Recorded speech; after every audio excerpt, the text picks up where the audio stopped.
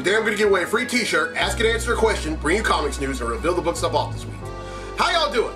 I'm Victor, and you are watching the Comic Hero Show. Now kick that intro!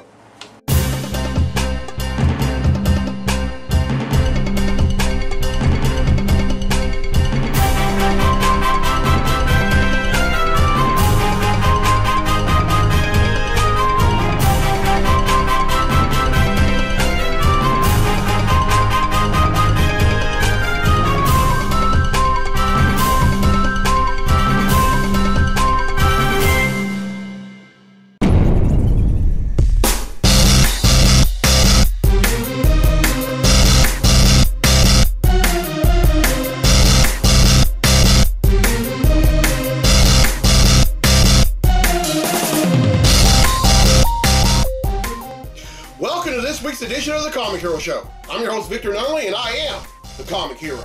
This is the conclusion of the Summer of Superheroes 4. Now, I had a poll, and your job was to vote on the CHT that you wanted me to wear. And this is the shirt that got the most votes. It was the Deadpool Comic Hero tee. So I'm showing some love to the Merc with a Mouth, Deadpool. Now, Deadpool was created by Fabian Nicieza and Rob Liefeld and made his debut in the New Mutants number 98 in 1991. Now, when he was first created, he was supposed to have been a villain. But then, over time, he became an anti-hero, and at one point, even became a superhero before started going back to being an anti-hero. And now rules his own borough of New York that has been left vacant for years. And this is the shirt that I was voted on. This is a Deadpool Comic Hero tee. And if you would like your very own, you can find them on my website, IamTheComicHero.com, for $20. Now, I love the Summer of Superheroes. I love superheroes, period. I hate that I'm going to have to end it, but, there's next year. So really looking forward to it. All right, it's time to give away a free t-shirt.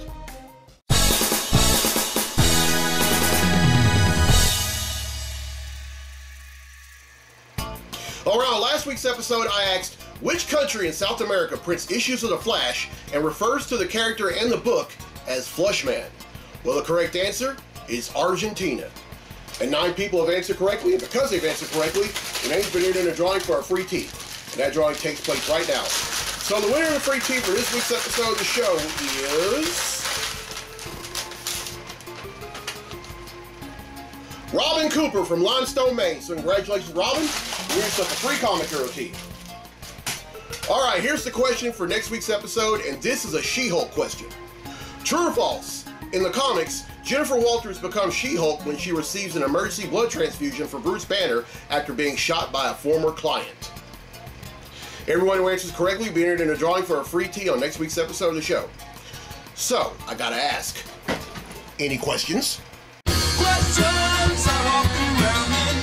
Questions that didn't drive me. Questions that will survive me. Questions. Alright, I have one question for this week, and it's from Katie Mayo from Spring Hill, Louisiana. She asked, if you were a comic book or superhuman character, what would your powers and weaknesses be? Well, Katie, that'd be simple. My power would be the ability to get better at things that I take on, and my weakness would be doubt. And honestly, that should be everyone's power. Always, and this is some word of advice, but always strive to get better at something that you do.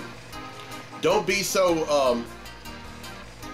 content on where you are in life. Always strive to get better. Always strive to go higher. And doubt will set in, but ignore it. I guarantee you, it'll all pay off. All right, really loving these questions, folks. If y'all have any more questions y'all want to ask, go ahead and do so. Please, no personal questions. I will not ask nor answer them. All right, now it's time for Comically Speaking. So without further ado, let's talk comics!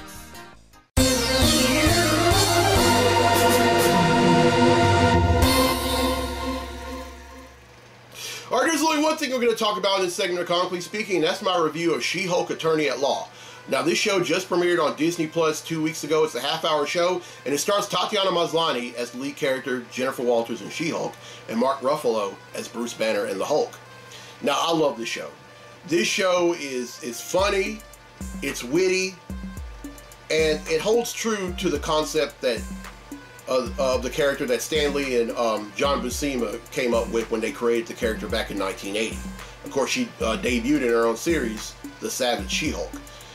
And some folks don't really like it because of all the comedy. But if you've never read the comic book series, especially when it first started in 1980, then you don't fully understand the character.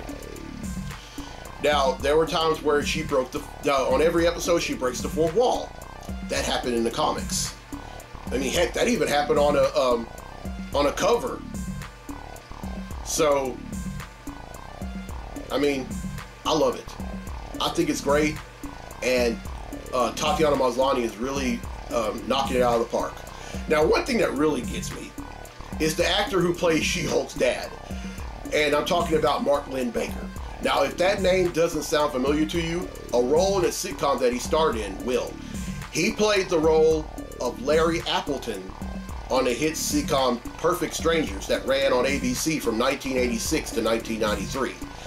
And it would be, I would love it. I would just love before season 1 ends, is somehow, some way, Bronson Pinchot guest starred in some form. Now, for those of y'all who don't know, Bronson Pinchot is most famous for playing the role of Balky on Perfect Strangers. Of course, Balky was Larry's distant cousin from a fictitious Mediterranean country called Mypos. And I mean, when I noticed this, when I watched the second episode, I thought, yes, this is going to be great. And I can't wait for more. Now, I haven't watched the third episode yet. I'm going to watch it real soon. And I have to say 2 thumbs up. Now, I'll say this. Now, there are some folks that, there's some folks that don't understand, the character, or don't understand, the concept. But, it wouldn't hurt you to study up and do some research on the character. You'll receive a lot more insight than you know now. All right, that's it for Comically Speaking. Now let's get to the comics I bought this week. Comic books I bought this week.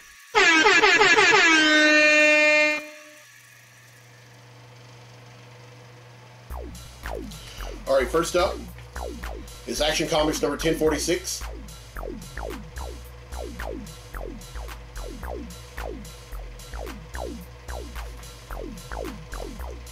The Amazing Spider-Man number 8.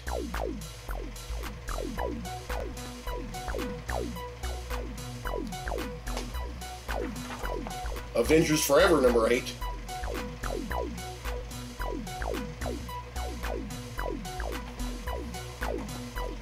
Avengers X-Men Eternal Judgment Day number 3.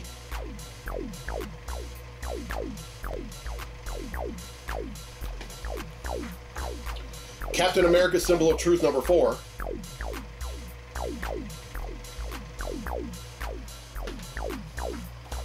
Detective Comics number 1063.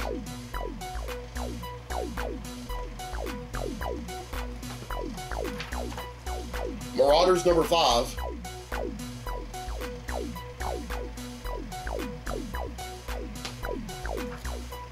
Radiant Black number 17.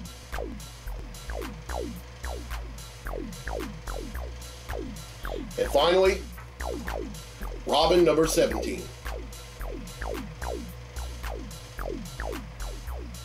Alright, that's 9, which brings the total number of comics that I bought since December of 1997 to 11,543.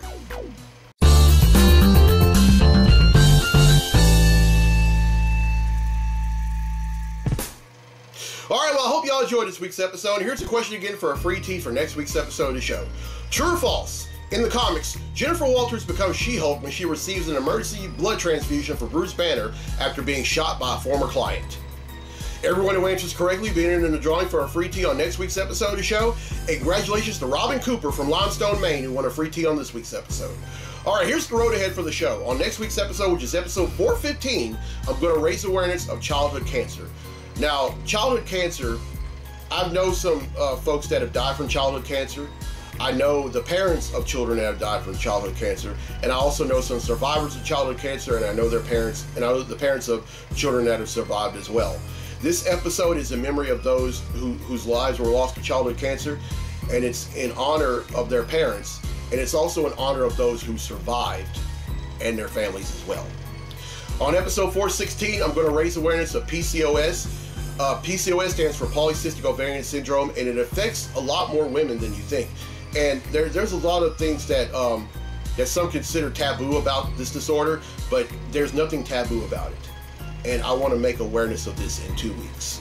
And then 3 weeks from today, on episode 417, I'm going to raise awareness of prostate cancer. Now, prostate cancer is one of the leading killers among men here in the United States.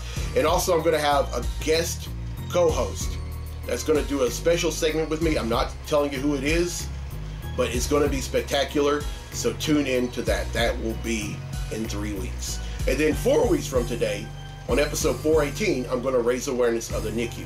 Now, the NICU stands for the Neonatal Intensive Care Unit, and it's where children who most commonly are born premature, are those that have been born with a very rare disorder, spend their first days, weeks, or even months of life. And this episode is honor of any child or even any adult who was born and spent their first moments of life in the NICU. It's in honor of their families, and it's also in honor of all the doctors and nurses that work their hardest to bring all these babies to good health. All right, if you're watching this for the first time on YouTube, welcome. And as soon as you're done, hit subscribe. And if you're watching this on the Facebook group Comic Book Lovers, welcome. And thank you for allowing me to upload this episode on your page. And yeah, really love doing the Summer of Superheroes. Can't wait to do it next summer. And folks, after this month, sorry Sam, after this month, it's going to be the 9th. I'm going to start my 10th year of doing the Comic Hero Show. I'm going to celebrate. It's going to be the 9th anniversary episode. I can't wait. I have a design for a shirt. Y'all are going to be able to see it in the coming weeks. And you know what? I'm so grateful and so thankful to do this episode. We do this show every week, and it's such a blessing. And I love y'all, and there's nothing y'all can do about it. All right, I'm Victor Nolly on the Comic Hero. I'll see you next week for episode 415. So until then, be safe, be blessed, be a hero.